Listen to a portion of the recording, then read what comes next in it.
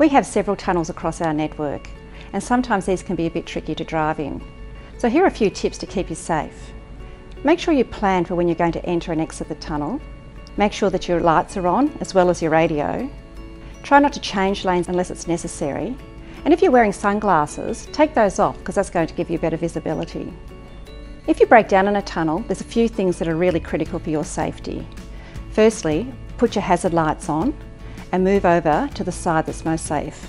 Wait in your car with your seatbelt on and we'll get you as soon as we can.